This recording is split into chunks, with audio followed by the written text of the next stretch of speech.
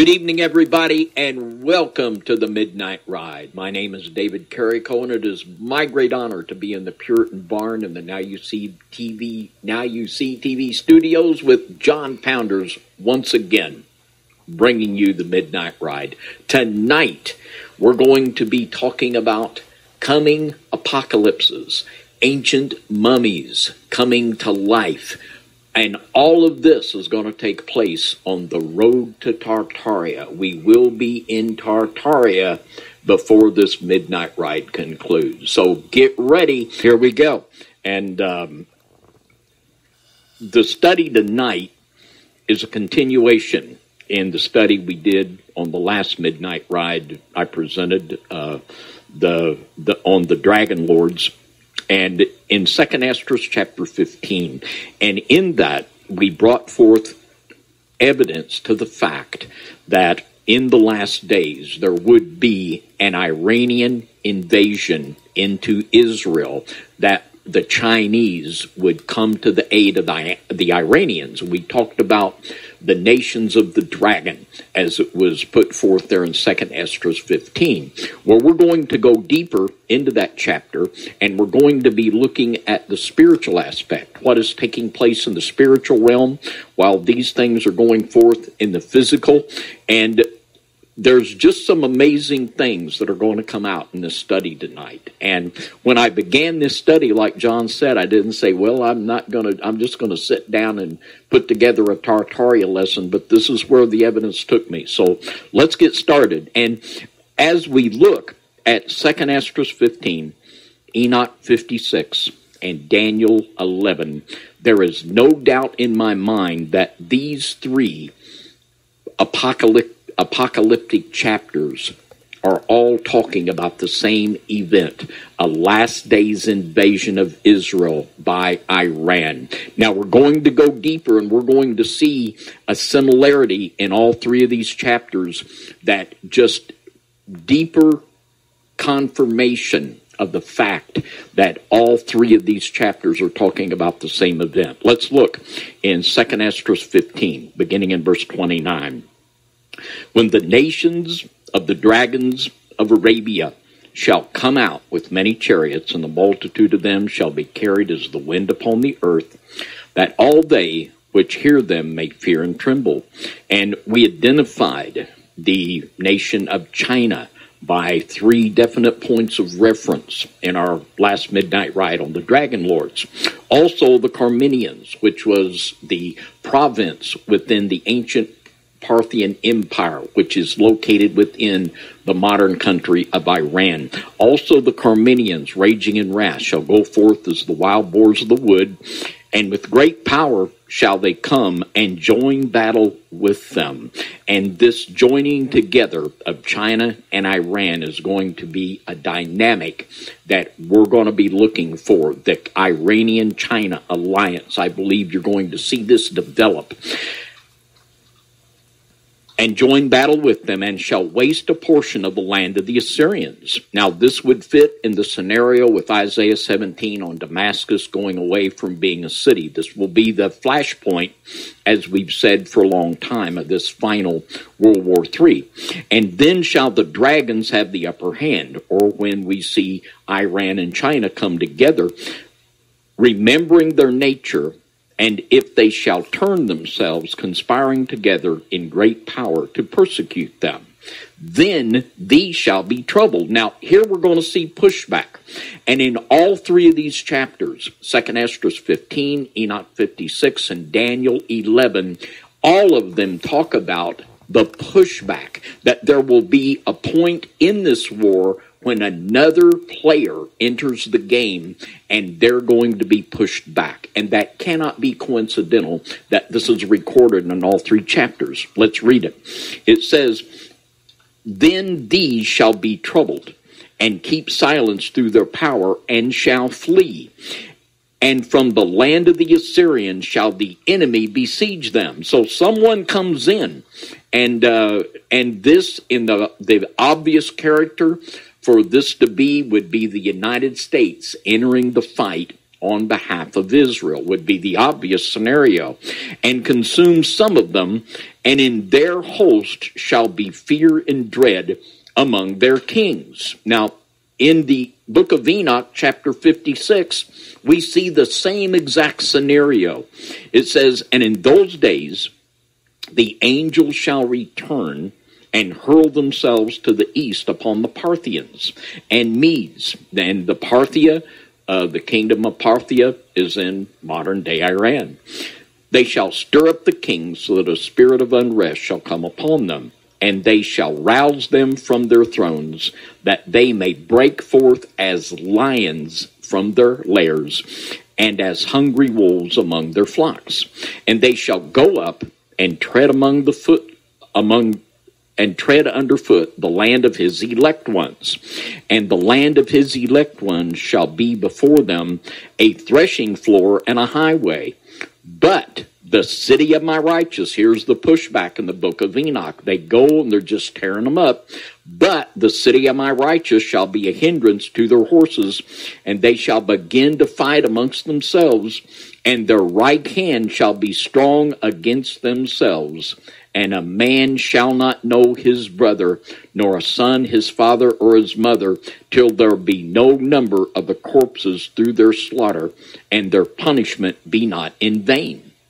Now, let's look at it in the canon in the Daniel chapter 11. And it talks about the willful king. And this willful king is misidentified in the popular scenarios of modern prophecy teachers. And tonight we're going to be showing you some invisible scriptures.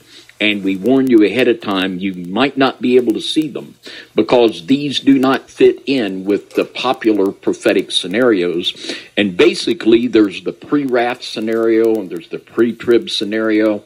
And you take the scenario and you take the scriptures and you just put them into the scenario to make everything come out, and whatever doesn't fit in the scenario is just invisible, and you just ignore it.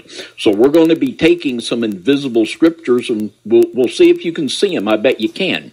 But in Daniel 11:36, and the king shall do according to his will, and he shall exalt himself and magnify himself above every god, and shall speak marvelous things against the God of gods, and shall prosper till the indignation be accomplished, for that is determined shall be done.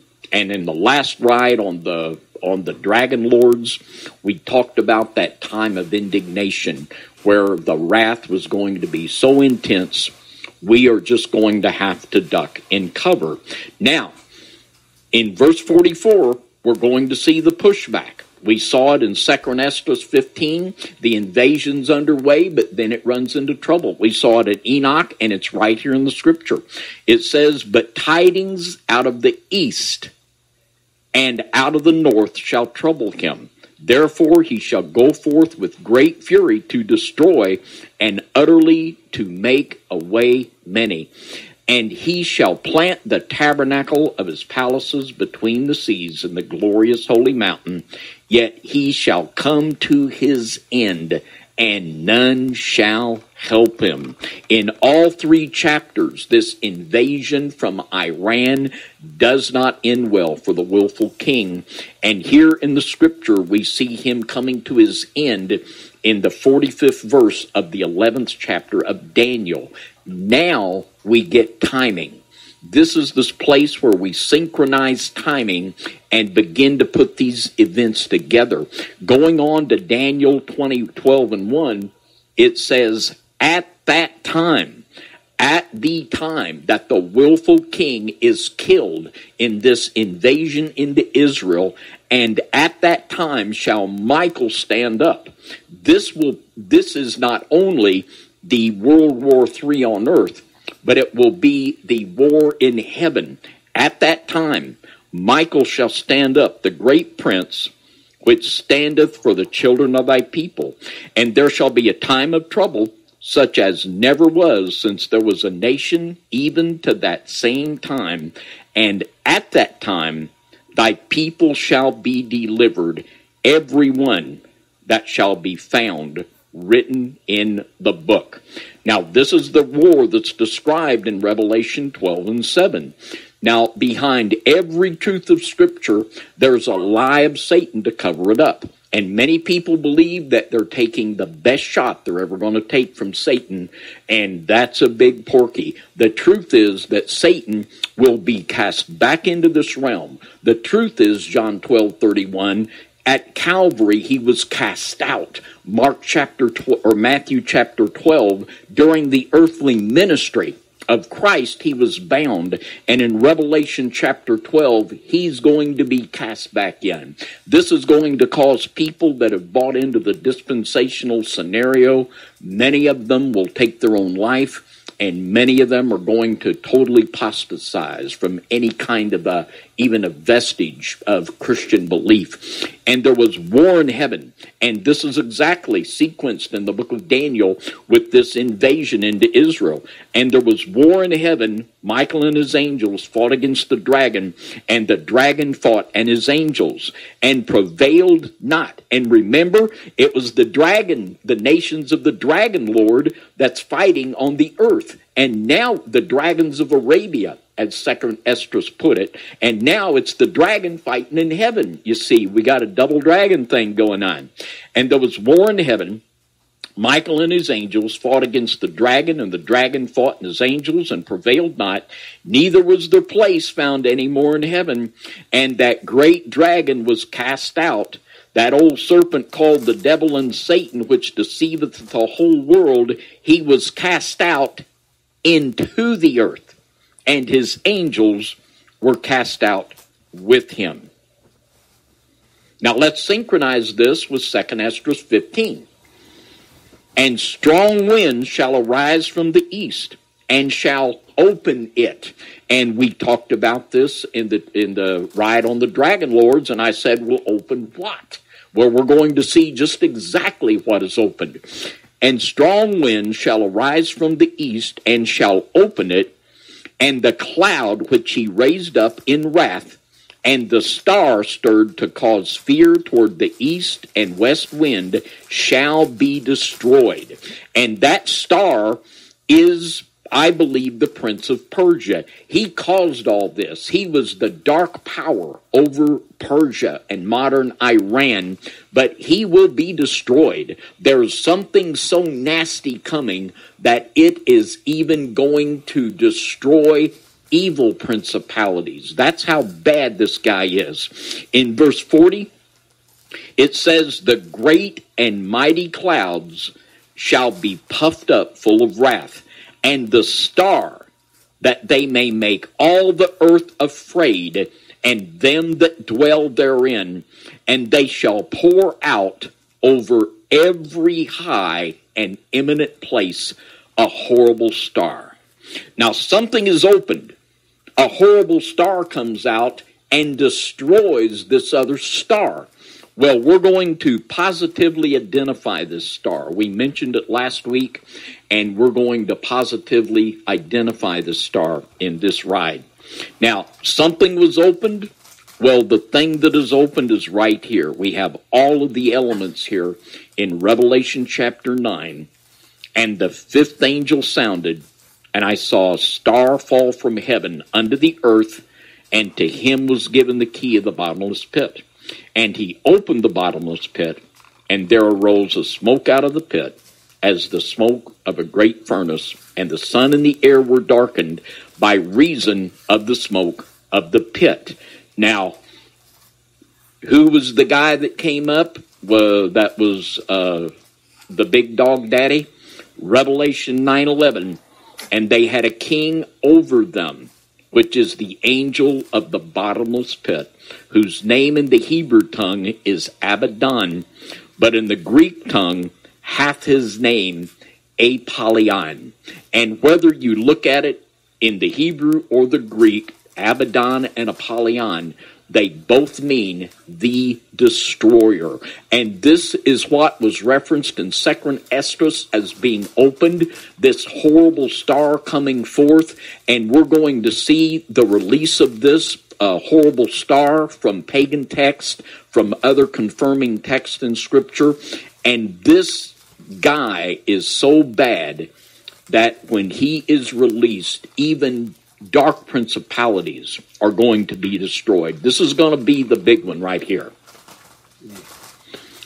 Now, here in Isaiah chapter 10, verses 5 through 7, this identifies who the Assyrian is. We've talked about other texts, and here again, watch out, this is invisible.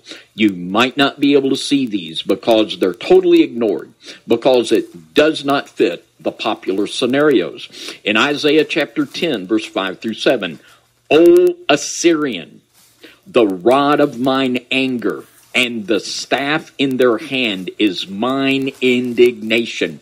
In the last ride that I presented on the Dragon Lords, we talked about the indignation. We gave the scriptures that spoke about this period of time that would be precisely 5 months long. We coordinated the time of the sting and the torment of these creatures out of the abyss as being 5 months, the exact length of time that the waters of the flood covered the earth. So just like Noah was preserved for 5 months while the flood waters were on the earth, the end time Israel of God will be preserved by the seal of God while these entities are released from the abyss, and it will be the Assyrian, who is the staff of indignation.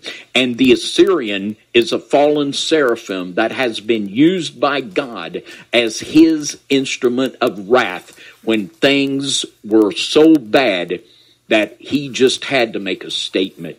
And we're going to see that on the first Passover, that it was the Assyrian that was released that caused the plagues in the land of Egypt. And also we're going to see tremendous evidence that not only was this destruction felt in the land of Egypt, but that it was felt all over the world. In Exodus chapter 12 and 23, for the Lord will pass through to smite the Egyptians, and when he seeth the blood upon the lintel and the two side posts, the Lord will pass over the door and will not suffer the destroyer to come into your houses to smite you. Now, I don't know if you can see that, but that's in the Bible. I hope that's not coming through invisible. It's the destroyer that was there. It's the Assyrian, the destroyer. It's in his heart to destroy. You can see him, and we don't have the scriptures in this presentation. In Ezekiel 31, you could read verses 3 and verse 16, and it talks about the fall of this Assyrian and his being put within the pit. And he has been brought out at times, and when he has come out, it's not just been a little bit bad, it's been real bad. Here's another invisible scripture, 1 Corinthians 10, 9 and 10. This is during the plagues of the wilderness wanderings. According to the scripture, it was the destroyer that caused them. Neither let us tempt Christ, as some of them also tempted, and were destroyed of serpents. Neither murmur ye, as some of them also murmured, and were destroyed of the destroyer. Revelation 17 and 8. It talks about, we read the scripture in Revelation 9:11, that when the abyss is open, Abaddon, Apollyon, the destroyer, will come out. Revelation 17 and 8. There's a scripture here that is true of the Assyrian. It is also true of Satan. The beast that thou sawest was and is not, and shall ascend out of the bottomless pit, and go into perdition, and they that dwell on the earth shall wonder, whose names were not written in the book of life from the foundation of the world, when they behold the beast that was, and is not, and yet is. And this is a specific reference to the destroyer and his role that's going to be played. The same destroyer that brought the plagues on the first Passover, he will also bring the plagues on the last Passover. I thank God that we've got through this Passover, and things are a little rocky, but the heavenly luminaries are still in place. Next year, we don't know. Did you have anything you wanted to say, John, before we... Oh, man, I mean, golly, David, that's all that stuff right there is just pretty amazing how the way it's put together there. I mean, there's no doubt. And when you look at the destroyer, you know, that's such an interesting topic. Of course, you have all over the world in mythology, you have this destroyer, even the Vedic in the Hindu text, right? You have this destroyer, which is featured out at CERN. You have this idea, and we were. I know you're going to get into some of this, but you know, we've been studying as deep as we can into some of the astronomical events that have taken place in the world. And when we start talking about this destroyer, obviously millions of things, something major comes to mind, but a lot of different clues on what a lot of mythologies talk about. I mean, almost all of them have this star or thing or whatever you want to call it that comes forth and creates a catastrophic event that really actually changes, and you'll get into that, but changes time itself. Yeah, it changes time itself. It changes the calendar. And we're going to be looking at the destroyer from Egyptian texts. We're going to be getting the Egyptian version of the plagues of Exodus, which is really quite phenomenal. Now, when this war begins, also the war in the heavenlies will take place. And we're going to look at a text here in 2nd Esdras, and we're going to look behind the scenes into the spiritual realm for just a moment. In 2nd Esdras 15:35, and they shall smite one upon another, and they shall smite down a great multitude of stars upon the earth, and even their own star, and blood shall be from the sword unto the belly. Now, this talks about casualties in the angelic realm of stars being beat down to the earth by other stars. This is literally an angel war that we're seeing, and the war in heaven. This is going to be wild, and I don't know how much of this we're going to see during this time. The word in Isaiah says, you know, you better get in and hide, because there's going to be all kinds of strange going on. This is when Jesus said men's hearts are going to fail them for fear. Their hearts are just going to give out because it's just too much for them. Now, there is a precise correlation to this in the scripture about the smiting down of the stars. Now, let's read it in Daniel chapter 8 and verse 10. Now, there's another definite pattern in scripture that is totally missed once again because it does not fit the popular prophetic scenarios. But it's very simple. It's so simple and plain, nobody needs to miss it. Now, in Daniel chapter 7, there is a little horn that comes up out of the sea. In Daniel chapter 8, there's a little horn that comes up across the earth. One out of the sea, Daniel 7, one out of the earth, Daniel 8. In Revelation 13, there are two beasts spoken of. The first beast comes up out of the sea. The second beast, the false prophet, comes up out of the earth. Very clear, very straightforward pattern. Daniel 7 is prophesying about the first beast in Revelation 13. Daniel chapter 8 is prophesying about the second. So with that in mind, and this will be the false prophet who will be one of the popes. Now, let's read Daniel 8 and 10. It says, and speaking of the little horn, and it waxed great, even to the host of heaven, and it cast down some of the host of the stars to the ground.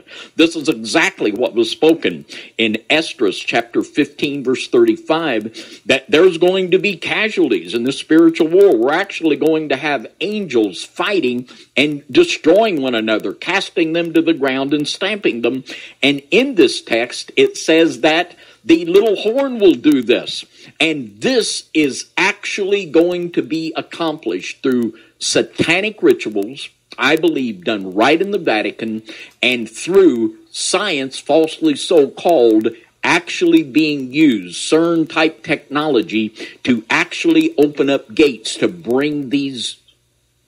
entities through. Let's read it again.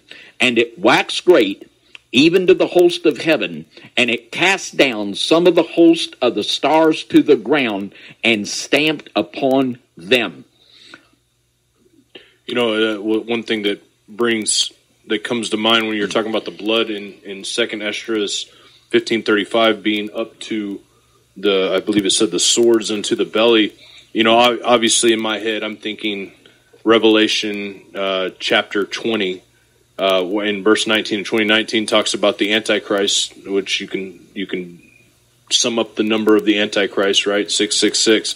And then you have, right after that, you have this reaper, this angel reaper of sorts, that first the Almighty comes out with a sickle, and then another angel, it says in verse 19 and 20, it says, and the angel thrust in his sickle into the earth and gathered the vine of the earth and cast it in the grain winepress of the wrath of God. And the winepress was trodden without the city, and the blood came out of the winepress, even into the horse bridles by the space of 1,600 furlongs. And that just reminds me of that. Whether it has any correlation, I'm not 100%, but it definitely, you know, if you continue going on with that stuff, it talks about the 7 angels, the 7 plagues, all of these different things that are going on at the same time. Obviously, mass chaos, that's one common thing they hold, but the blood being at a level like that, that is, that's the only place I see that. And if you think about blood being up to the belly, that's about to, you know, depending on what kind of horses they had, that'd be close to the horse's bridle, you know, at least for somebody my size. Yeah, there's going to be a lot of blood.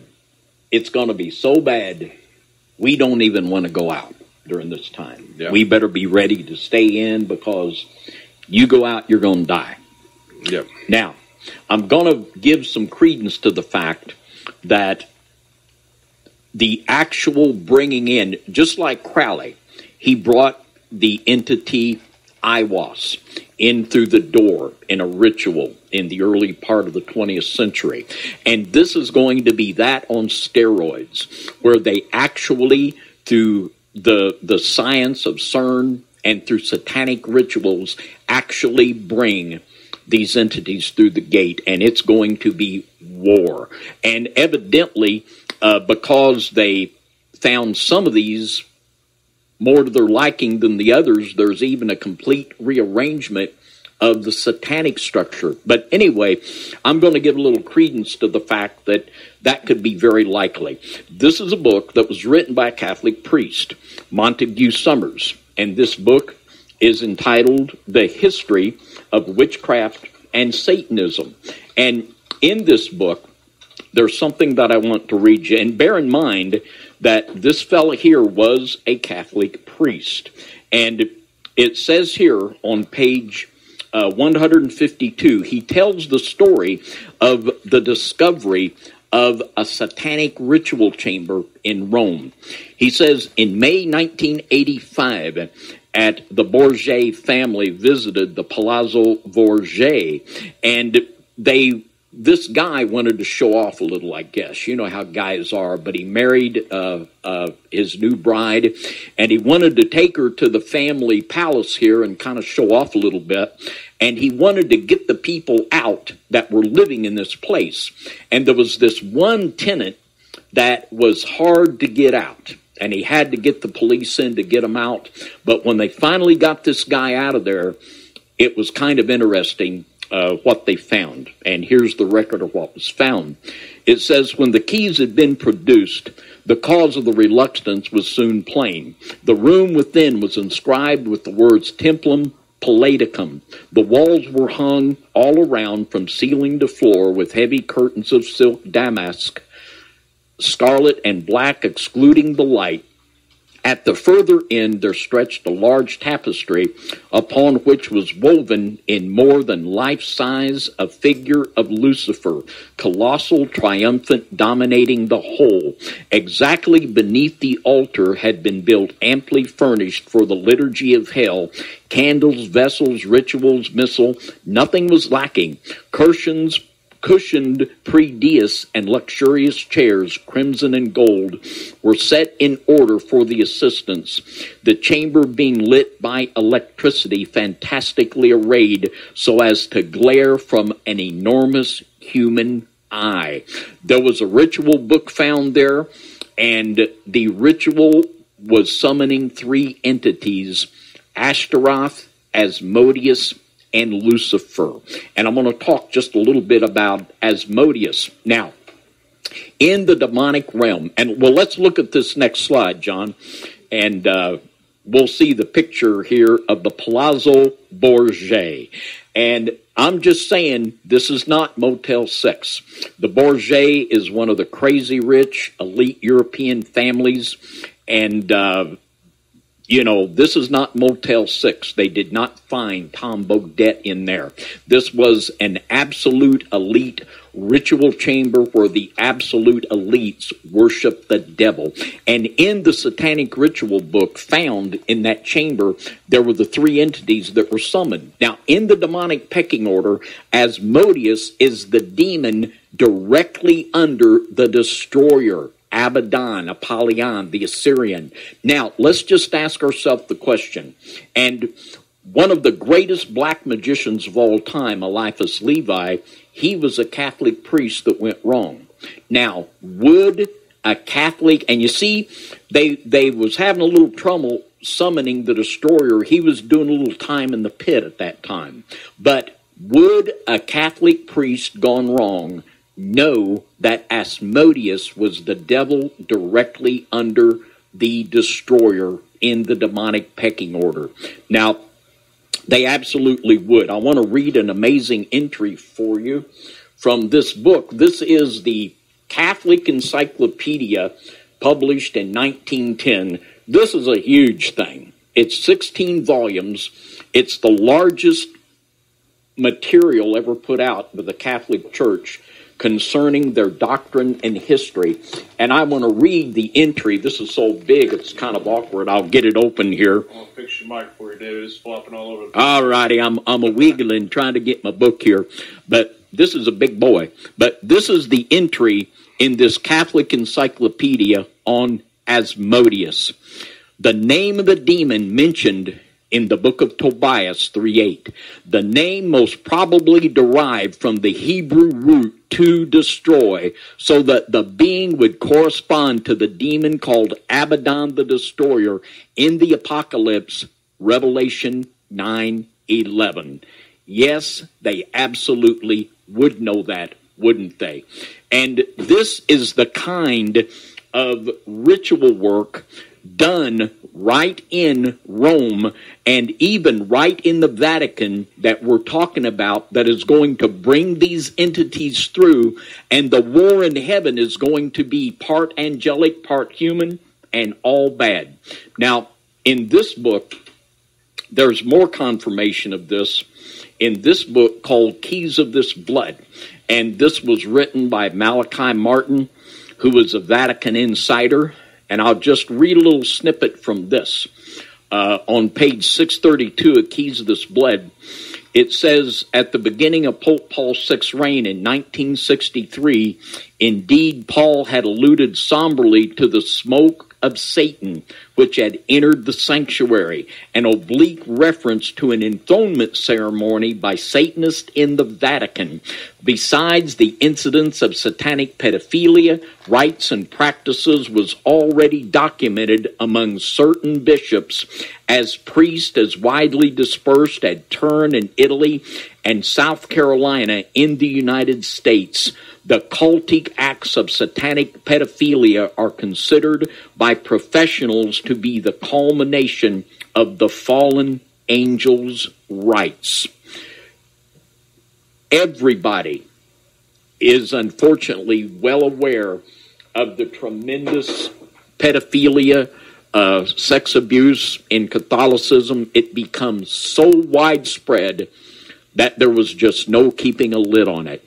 And this is seen as the consummation of the rites of the fallen angels, of the sacrifice of blood and sex that has got to be there to open this door for the final entry of these entities. Now, one more interesting piece of information here that helps to give us a picture to see that this is definitely a most likely scenario. We have here a picture of the book Exo Vaticana, and Tom Horn and Chris Putnam did a great job bringing to a lot of people's knowledge the fact that the Vatican was the possessor of this Lucifer telescope out in Arizona. It's totally run by the Jesuits, and I'll just read a little bit for those of you that aren't familiar with this. On page 9 of this book, it says Lucifer, which stands for Large Binocular Telescope, Near Infrared Utility with Camera and Integral Field Unit for Extragalactic Research, is a chilled instrument attached to a telescope in Arizona. The LBT, the Large Binocular Telescope, currently one of the world's most advanced optical telescopes, where, among other things, the new Lucifer device is attached between its gigantic twin mirrors, either of which would be the largest optical telescope in continental North America.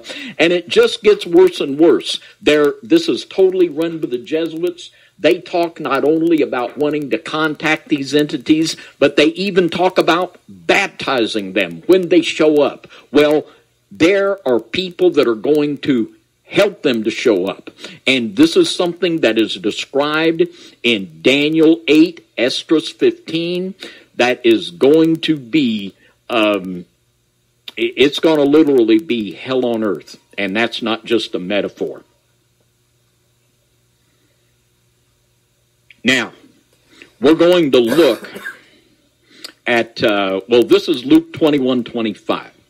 And Jesus said, "There shall be signs in the sun and the moon and in the stars, and upon the earth distress of nations, with perplexity, the sea and the waves roaring." The next thing he said, that men's hearts will be failing them for fear. Now, I want to read some things here out of the Egyptian text, and then we're going to get on the road to Tartaria. Now, I want to read from the Colburn Bible, and this Colburn Bible is Egyptian text, and it gives the story of the Exodus from the Egyptian perspective. And they claim that the Exodus was caused by, guess who? Yes, the destroyer. And they not only said that it was caused by the destroyer, but that the destroyer was coming back. This is also something that we could show you in Scripture. We've looked at this text before in the 14th chapter of Isaiah about the return of the destroyer. But I'll just read a little bit, and this is not a godly text. This is a pagan text, but it's tremendously confirming, and it shows that the story from their perspective. It says, and this is on page 234, it says, "Men forget the days of the destroyer. Only the wise know where it went and what it will return, and that it will return in its appointed hour. It raged across the heavens in the days of wrath, and this was its likeness. It was as a billowing cloud of smoke enwrapped in a ruddy glow, not distinguishable in joint or limb. Its mouth was an abyss from which came flame, smoke, and hot cinders. When blood drops upon the earth, the destroyer will appear, and mountains will open up and belch forth fire and ashes. Trees will be destroyed, and all living things engulfed. Waters will be swallowed up by the land, and seas will boil. Thus it was in the days of heavenly wrath which have gone, and thus it will be in the days of doom when it comes again. O sentinels of the universe who watch for the destroyer, how long will your enduring vigil last? O mortal men who wait without understanding, where will you hide yourselves in the dread days of doom, when the heavens shall be torn apart and skies rent in twain, in the days when children turn gray headed. The doom shape called the destroyer in Egypt. The doom shape is like a circling ball of flame. These are things said of the destroyer in the old records. Read them with solemn heart, knowing that the doom shape has its appointed time and will return. And it goes on, and it talks about the plagues in Egypt being caused by this destroyer, just like the Bible does. And it describes it as an entity that is much like a heavenly luminary coming back into the earth. And this is exactly the things that we were talking about of the heavenly luminaries going astray when we talked about our midnight ride on the Dragon Lords. Now, I want to read one thing here from Emanuel Velikovsky, and you just can't make this stuff up. But the emperor in China at the time of the Exodus was named Yahuwah, Y-A-H-O-U. And this, according to Velikovsky, who was Jewish, said, and he spoke the language, he said that this was a form of the divine name. And it talks about the disasters taking place, not just in Egypt, but also in China. And it says that at the time of these disasters in China, that time was actually changed, and that this emperor sent his astronomers out all over the land of Egypt so that they could determine and calculate again the length of the day and the month and the year. And it says here, I'll just read you a little bit. This is on page 104 of Worlds in Collision by Emanuel Velikovsky. It says, in the days of Yahuwah, the four quarters of the heaven were established anew, and observations of the duration of the year and month and of the order of the seasons were made. The history of China in the period before this catastrophe is quite obliterated. All these data are in accord with the traditions of the Jewish people about the events connected with the Exodus. As we shall see, the Hebrew sources too reveal that a new calendar was established, reckoning from the days of the catastrophe, and that the seasons in the four quarters of the heaven were no longer the same. Now that is just absolutely phenomenal to me, and this goes right in line with the show John did last week on the calendar, that there is some compelling evidence from traditions of the Maya, the American Indians, that there was a change in time itself at the time of the period of the Exodus.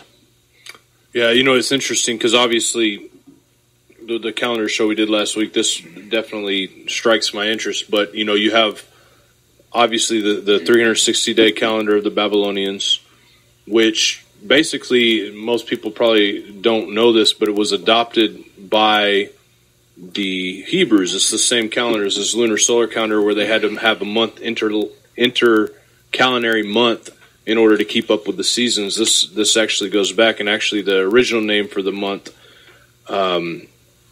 I can't remember the name right now, but you guys can look it up. It's actually in second Maccabees. The first month of the year is named after an older calendar that takes its calendar from the Babylonian calendar. So it's interesting. And then you have, and the Babylonians weren't dummies. There's no doubt about that. They weren't stupid. That these are the people that found the star that held in the Messiah, right? There's some of the people that would be considered Chaldeans, people that would have been in the court of the king at the time, would have figured out this star path. So there had to be something. I mean, when you have Book of Enoch mentioning 364 days, you have the Jews that do the new moon but have to add a month every year. You have all of these calendars, even our own Gregorian calendar, which is actually a really decent calendar. You have to add a leap year every 4 years in order to keep up with the seasons. So there's no even number there, which is hard to imagine no even number there. But anyways, it's interesting. And this cataclysm is definitely one of the only, you're getting ready to read another source for it, but there's sources for this event that give us at least an understanding or outlook that is possible, because other than that, it just doesn't make any sense to me. Yeah, it is something that makes much more sense of it than anything I've heard before, trying to reconcile all of that. And The picture we get from Scripture and the picture that is corroborated by sources all over the world is that at the time of the Exodus, there was, and this is Syrian, when he was brought out to be the destroyer and God's indignation on Egypt, that it was literally, he was a star. That he was either in the shape of a star himself or an angel pushing a star, and he was a seraphim. Just exactly how it was, we don't know.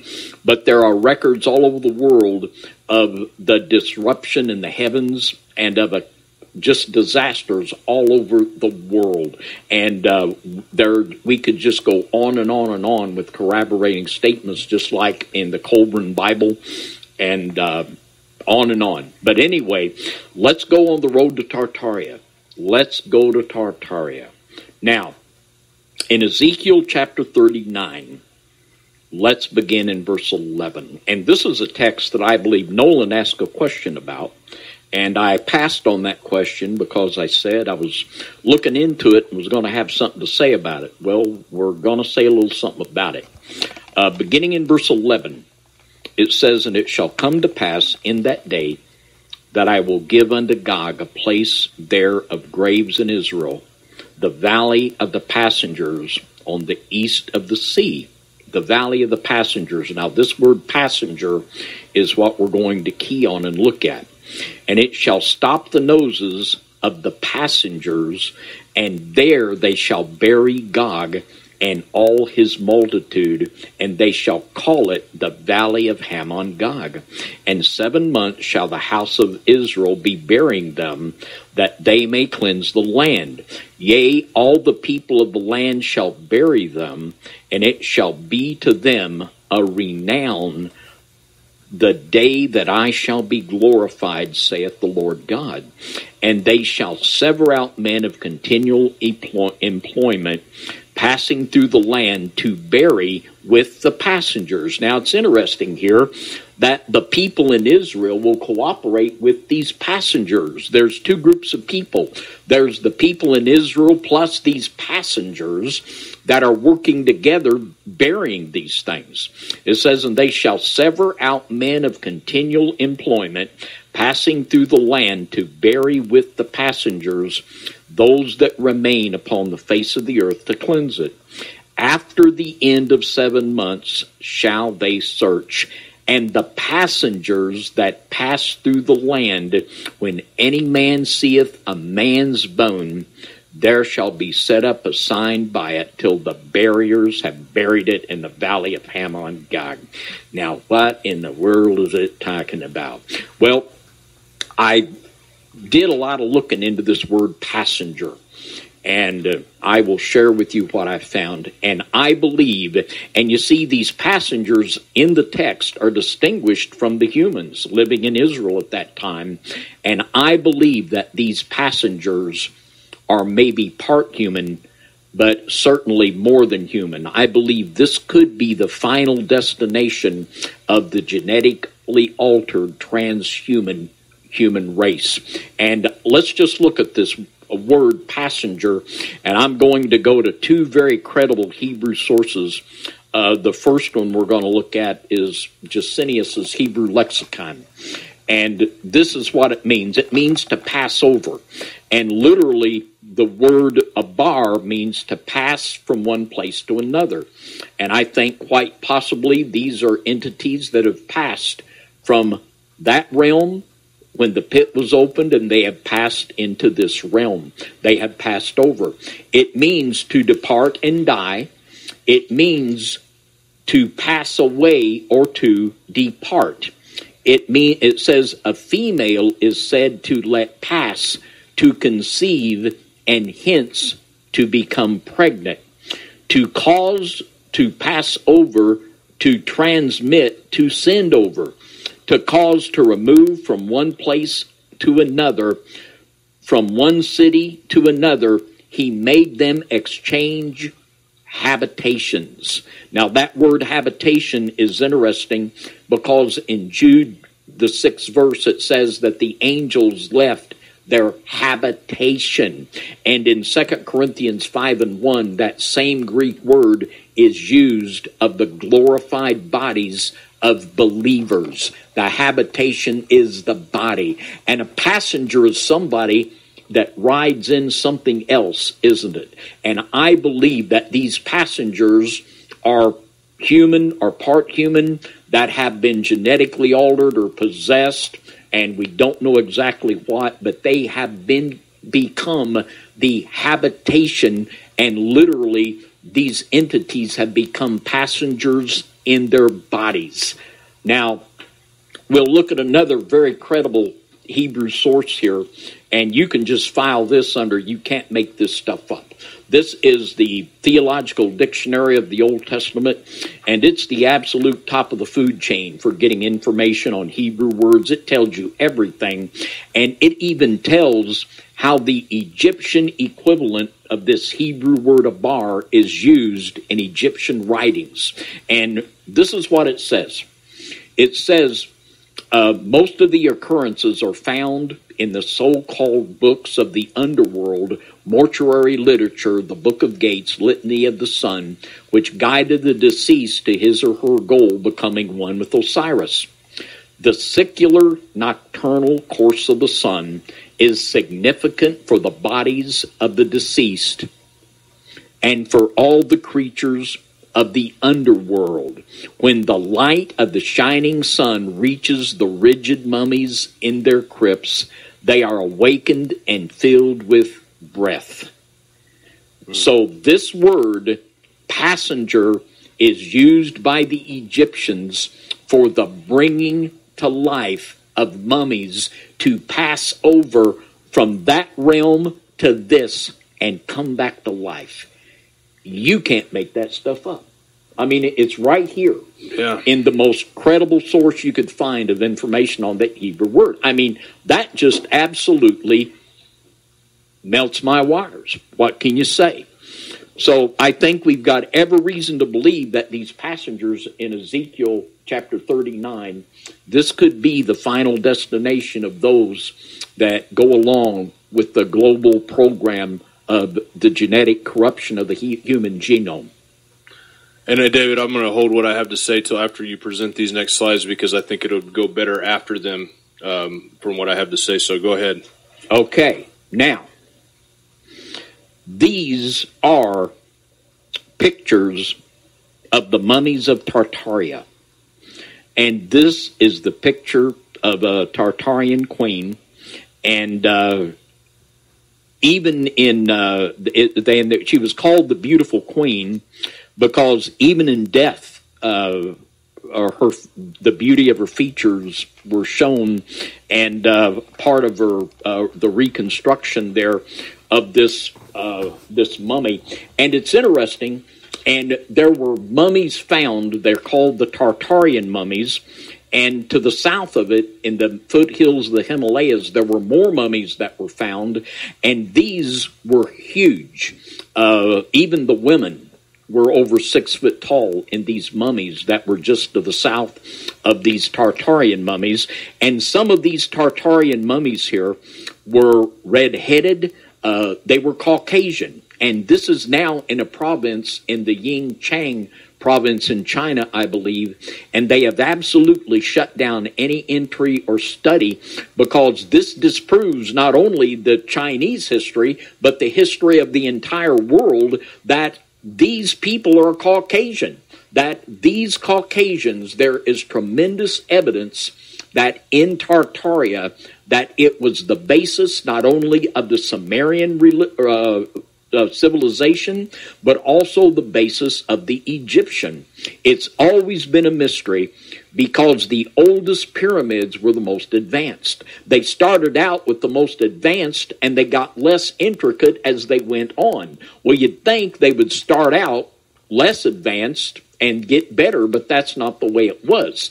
And it's always been a mystery, where did the Egyptians get their culture? Perhaps we have an answer. It could have come from the Tartarians. And we're going to give some absolute credible facts why that could be. And another one of the interesting things about these mummies, they were tattooed. These mummies had places where they had operations performed on them.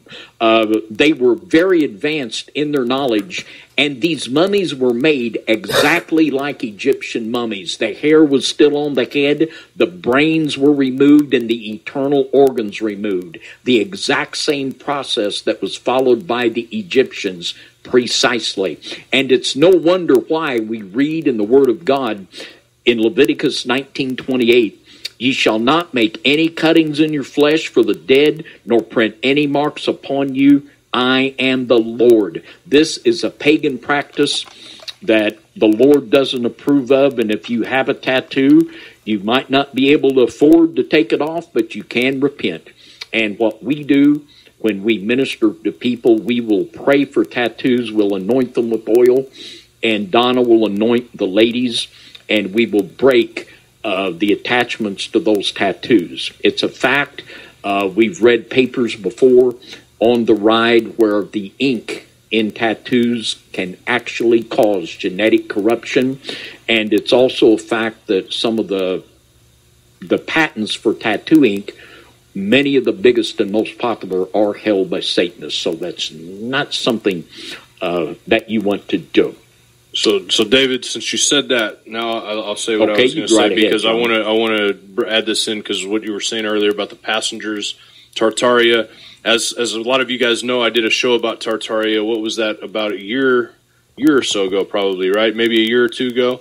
And in that show, I remember doing the research, and I remember seeing a direct tie with Tartaria and Vikings, which was interesting. Yeah. Now, when you think about that, for in Viking mythology or Odinism, whatever you want to call it, you have these things in there that basically, I just want to read this real quick. It says, in Ragnarok, you have these, that what they call Norse giants. They're Norse giants, and they're also called skinwalkers and white walkers. And it has to do with like the frost giants and stuff like that. But every year they would, and it's represented in the movie Game of Thrones, but every year they would come forth like zombies almost. They were like, not even alive, type beings, and they would come through, and they had this huge wall, massive wall that they held to. And obviously, when you think of that, you think of the Great Wall of China, right? You think of this wall that literally spans further than from North America up towards Alaska down to South America. This massive wall, huge undertaking. Donald Trump spent billions and millions of dollars and many man-hours trying to build a wall on the border. No can do, but these guys built a wall that was thousands of miles long across all of China for some reason, to hold something back. And you see this kind of stuff in Viking literature. You're talking about these people being Aryan or white. This fits in almost perfectly with that. And some people are probably listening tonight, David, saying, so what the heck is Tartaria? I have never heard of that in my life. They didn't teach me that in school. They didn't tell me anything about Tartaria. And there's a lot of reasons for that, but cover-ups are one of them. We can talk about that later. But I just wanted to throw that out there because I thought it was super interesting to point that out. And obviously we know that the people, the Odinistic people, the Vikings, they joined forces very strongly with some of these ring lord families that we're talking about tonight. So that's interesting to note. I just want to note that before we get going. And there are a couple other shows we've done on Tartaria on the Midnight Ride, probably 2 or 3 of them. Right. And this is most definitely a tremendously fascinating subject. And just to give a little background of understanding about Tartaria, do you want to play that clip from that other ride where you have that CIA document? Yeah, I've got that was a deliberate cover-up. Yeah, I've actually got the document right here, and I'll just read it because that's basically what that clip is. You can find that clip on the Midnight Ride YouTube channel because I did document that, so I'd have it, in my resources to see. So this is from a CIA docket. This is National Cultural Development under Communism, and it's a little bit blurry. I'm going to have trouble reading it here, but it was approved for release in 1999. So let me just read this. It says, Or let us take the matter of history, which along with religion, language, and literature constitute the core of people's cultural heritage. Here again, the communists have interfered in a shameless manner. For example, on 9th of August 1944, the Central Committee of the Communist Party, sitting in Moscow, issued a directive ordering the party's Tartar Provincial Committee to proceed to a scientific revision of the history of Tartaria to liquidate serious shortcomings and mistakes of a nationalistic character committed by individual writers and historians in dealing with Tartar history. In other words, Tartar history was to be rewritten. Let us be frank, was to be falsified in order to eliminate references to Great Russian aggression and to hide the facts of the real course of Tartar-Russian relations. And as I said, you guys can go check that out for yourself. But that is a CIA document released in 1999, I believe is what the date it says, and it's called Natural Cultural Development Under Communism. Interesting thing to note. That's why, because when I heard of it, and my friend Rick was like, "You got to check this stuff out." I'm like, I studied history. That was one of my majors, one of my favorite things to study. I never heard of Tartaria. Why is that I've never, this can't be real?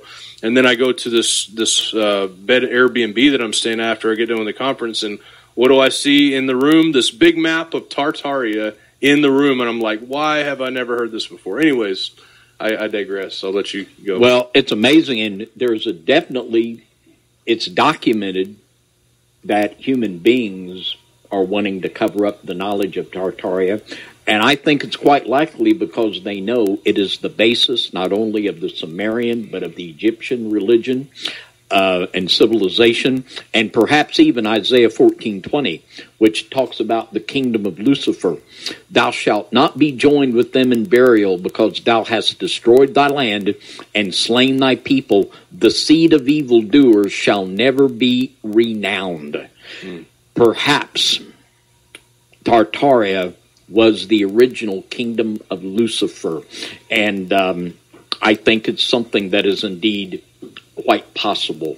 Now, let's look at some more compelling evidence that the Tartarians could indeed have been the basis of the Sumerian religion, which is the history books will tell you that that's the oldest, and then the Egyptian. But let's just read a little bit. This is a book called The Realm of the Ring Lords, and we featured the writings of Lawrence Gardner on several midnight rides. This guy knew way too much about way too many things. He was a high-ranking British Freemason that was, he had access to the elite private libraries in Europe and also to the elite Masonic libraries that your average fellow just can't get into.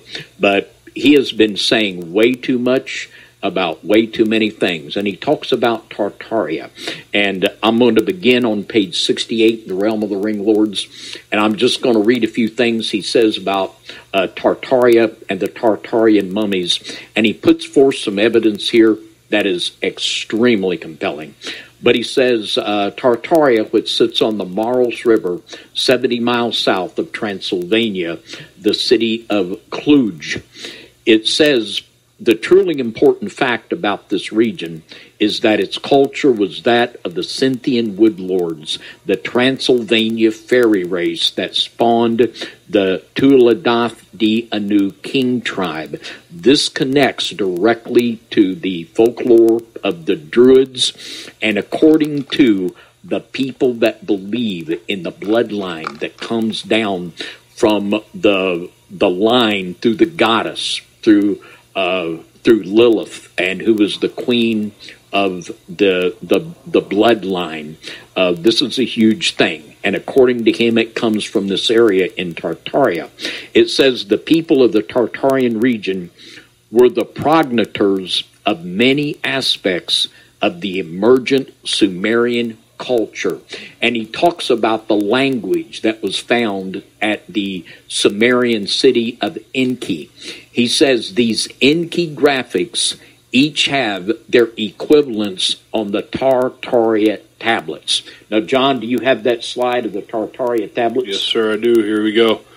And this is something amazing. This is ancient, man. This is so. I remember seeing this when I first found it and thinking, how can this be possible? And of course, I couldn't put anything together with it. I thought this subject was kind of done until David comes into the office the other day and he's like, I think I found out that Tartaria is older than Egypt. I'm like, what? It's just amazing to me. Like, this is just mind blowing because I don't know how else to say it, David. I mean, when I think about, how much I really have thought I knew about history and studied history, and then these last couple years have just really shown me how little that I do know and how little that really most people know about it. And what we're finding out is there's a reason we're finding stuff out. Just like there was a reason that these fragments were found in this cave. Do you know what was found in the cave of the fragments? Did you see that? They found these fragments just the other day in the cave, and I'm not going to go very long into it, but there were two scriptures in the Bible that were found in these scriptures.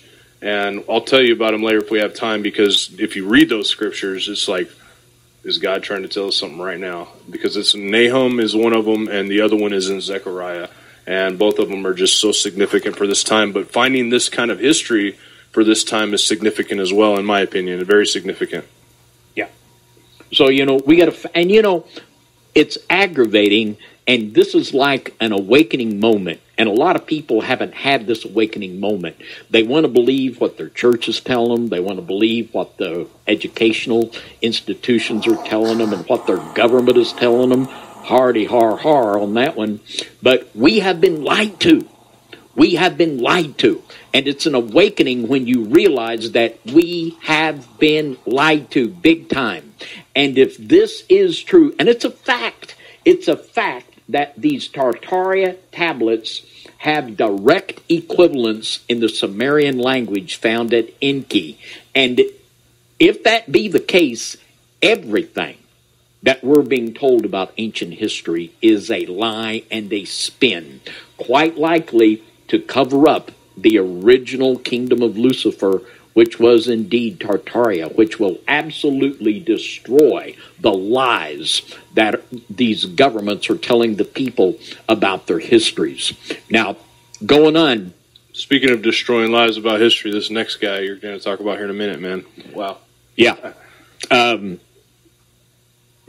Let's see. Now, read a couple more things. It says, going on in Gardner, it says of particular importance when tracing the south movement of the Scythians. These Scythians were travelers. They were migrators. They moved. And that's another real correlation to the Ezekiel passage of the passengers. Of particular importance when tracing the southward movement of the Scythians.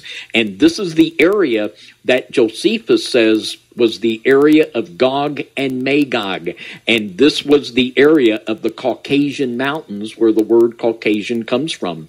The movement of the Scythians into Mesopotamia is the fact that these mighty warlords of the transcendent Cid were also called the Sumare, which, as we have seen, was an old Gallic word for a coiled serpent.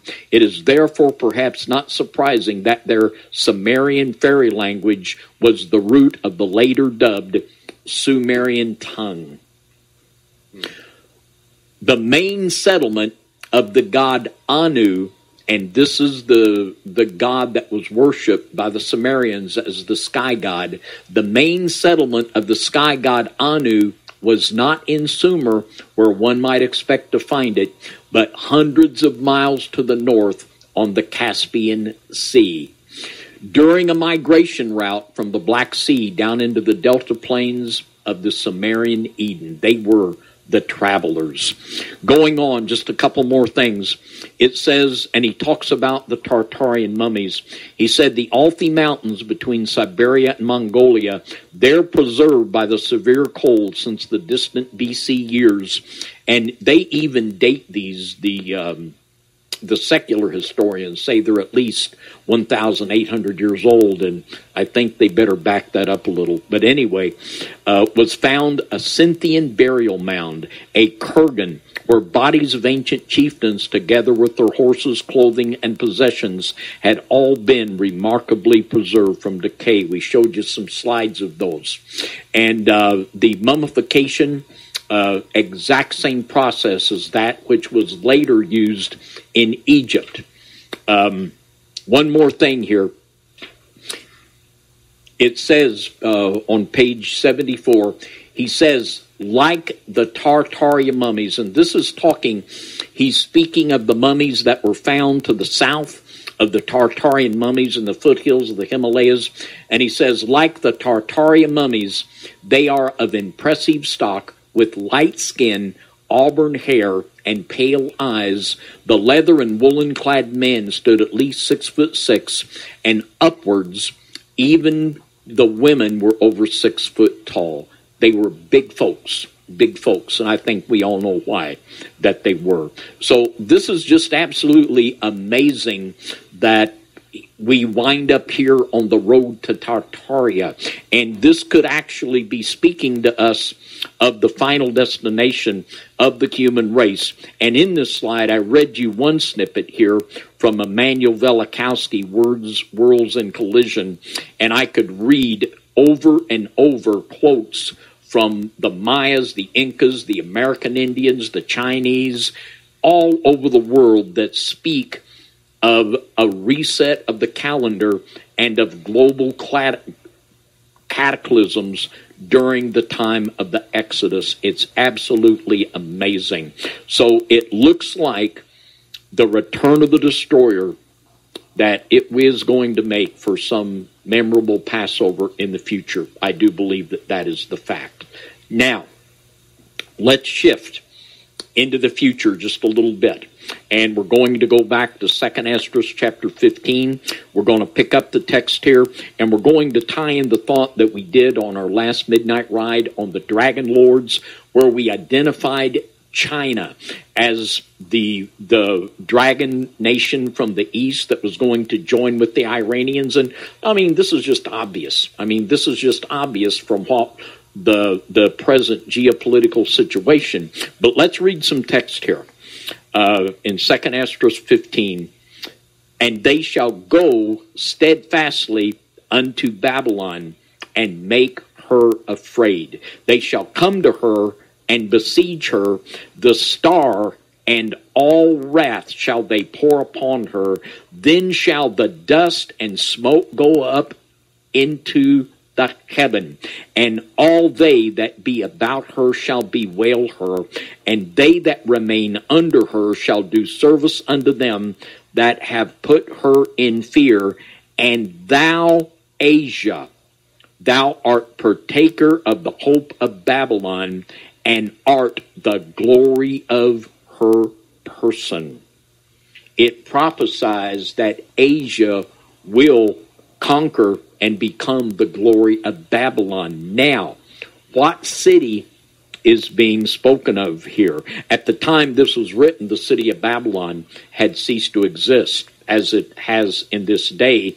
But let's look at some things. And this language in 2 Esdras, it has specific references to the book of Revelation and also to the book of Ezekiel. Now let's look at some of them. In Revelation 18:2, and he cried mightily with a strong voice, saying, Babylon the great is fallen, and has become the habitation of devils, and the hold of every foul spirit, and a cage of every unclean and hateful bird. And direct reference here in to the language in Esdras, and the kings of the earth who have committed fornication and lived deliciously with her shall bewail her and lament for her when they shall see the smoke of her burning. In Revelation 19, verses 1-3.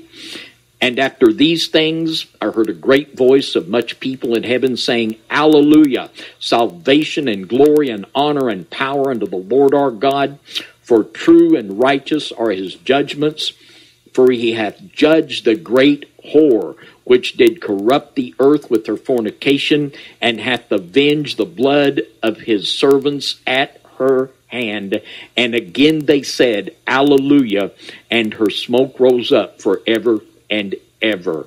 Now, what city are we talking about? Now, this would fit very specifically two cities very well. One would be Rome, and one would be New York City. And I believe it's very possible that both of these cities are going to be taken out. I believe it's very possible that New York City is going to be devastated, and that the final seat of world government is going to go back to Jerusalem. Now, Babylon, the great city, it has changed. Babylon was gone at the time of the writing of the book of Revelation, but Revelation 17:18, it says, And the woman which thou sawest is that great city which reigneth, present tense, over the kings of the earth. 98 AD, there's no doubt that was Rome. Now let's look. It talks here about the great city. The book of Revelation also tells us that there is going to be another great city in the last days. In Revelation 11:8, which is the chapter about the two witnesses, it says, And their dead bodies shall lie in the street of the great city, which spiritually is called Sodom and Egypt, where also our Lord was crucified. I believe the final great city, the final Babylon, if you will, could very well be Jerusalem after Rome and New York City is taken out. But the big takeaway for us, we need to get our spiritual house and our physical house in order. As we celebrate the Passover, and as we go into the Feast of Unleavened Bread, as we fast from yeast and we partake of the unleavened bread, reminding us that we were once a slave to sin and a slave in the nation of Egypt and the bondage of sin, we remember that first Passover, and it was only because of the plagues that Pharaoh finally let his people go. We are again in bondage. The people of God are being put in bondage by our modern day pharaohs, but he will let us go also. And these plagues that will cause many to just die from the sheer horror of what's coming on the Passover, I believe very soon we're going to see the destroyer come back once again, and we're going to see the plagues come back and the judgment of God. God's indignation will be poured out, and once again Pharaoh will let his people go.